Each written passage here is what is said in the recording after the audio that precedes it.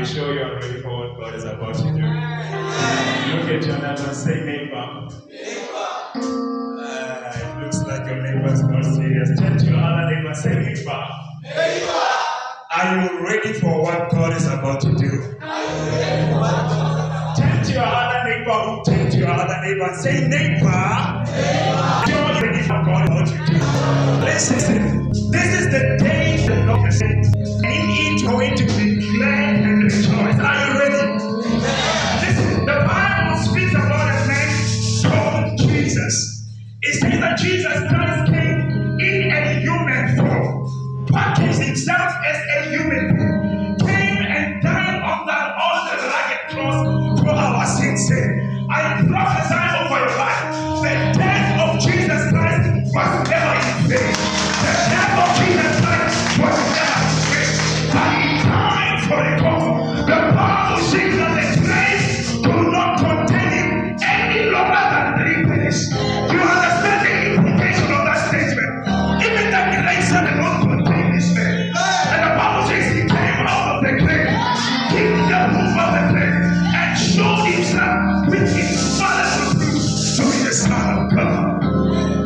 And the Bible says he levitated to heaven, and everyone beheld him, and they gazed at the majesty of his glory. This is the Jesus that we serve. Somebody say, I carry the totality of God.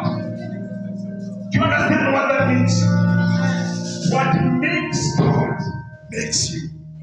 No. I feel like my church is beside me. I said, what makes God makes you. You make the child, you don't see the life when you take a seed of God. So, when people ask for God, they should be able to see the image of God in you. Listen, you mirror God here on earth. Did you hear what I said? How many of you are aware that Jesus Christ is the author and the finisher of the life? Are you aware that all the Old Testament faults were actually there to enhance the coming of the Messiah, Jesus Christ? Glory be to Jesus. Everything that is true of God is equally true of the person of Christ. And the Christ that we preach lives on the inside of you. The Bible says the Son is the radiance of God's glory. So when you look at Jesus Christ, you see the exact amalgamation of God's glory. Glory be to Jesus. And I say to you that God, listen, you do not carry a half God. No. You carry what he is. You carry his totality. You are infused, ingrained, embodied with the fullness of God.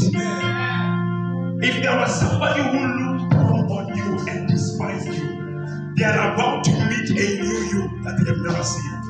I feel that's it. I said if there were people that looked down on you, merely on the fact that they misunderstood you, they are about to meet a new you that will shock them for the rest of their lives. Glory be to Jesus. Listen to this and take it home with you. The Bible is very stringent in saying that we are as he is. You see, the mistake that people make with your life is to try and distinguish you from God. But the Bible says that you are joint heirs. You are co-heirs. You are in equal fellowship of God. Everything that is true of God is equally true of the person of Christ. What can be said of God can be said of Christ. And guess what? What can be said of Christ can be said of you. You did not hear me. Jesus said, the very same works that I do shall ye do. Greater works that shall ye do. You are not called for smaller works now. You are called greater works. The Bible says that I can do all things. All means all, you find your conversation. All means all except, without exception. The Bible says you can do anything that you can think of. Do you want to know? You can't know God. Since you are silent, is the fact that you are God. Tell you what, the God time Jesus. You are not an ordinary prince. Glory be to Jesus. The Bible that all things they are all for your name. That there is no any weapon that is engraved that shall work against you. Because you are created in the likeness and in the image of God. Listen to this. Jesus Christ came as he did, sinless, to be who he was, sinless. He was indeed who he was, sinless, and did what he did, died on the cross of Calvary, so that we who were, that he who he was, might make us what we were not. When Jesus Christ died on that altar like a cross, he took our place that we had taken. Do you understand what I said?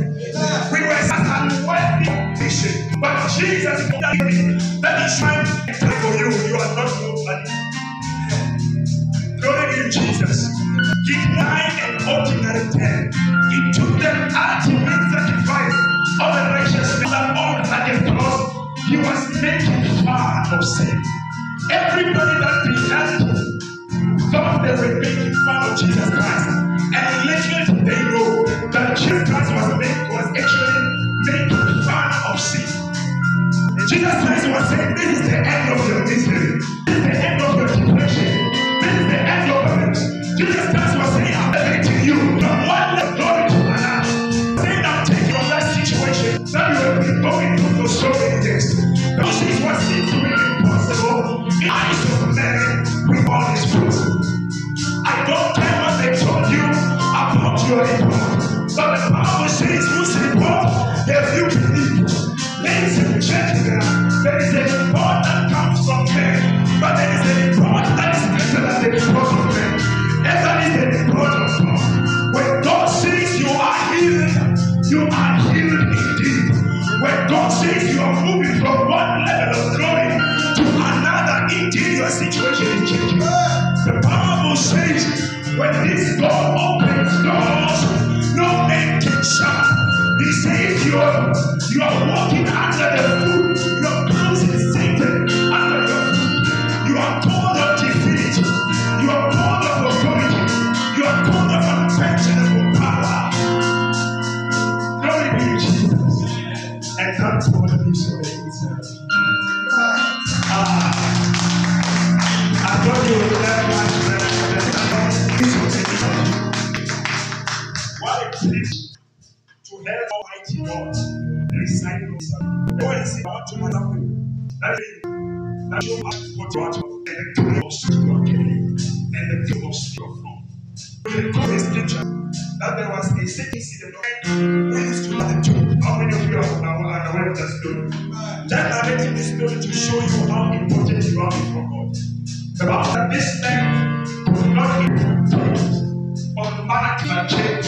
That there was a city that Christ was passing. And the men saw Jesus and went and cried away. And Jesus, the Bible that they said that we come to do with us before. And Jesus asked, who are you? And the people said, we are a legion. And immediately after that, they saw him and said, when you out us out, not throw us into the wilderness, rather take us to those. Obviously, Jesus Christ said, let me see, not to show you anything, to show you how powerful you are. Here is a man who has been living with a legion so many without time. But immediately Jesus Christ told the demons to go to the power and the sea. But a with legions, yes and yes in time. What was the reason for the cause? The spirit that only is so powerful that carrying spiritual authority comes from him. It is for those who are made of men, but on the inside of you, the reason when God gave you the same spirit that He makes. Do you understand what that means? He said, I do not dwell in a house to you as a human being. That is how powerful you are. You understand?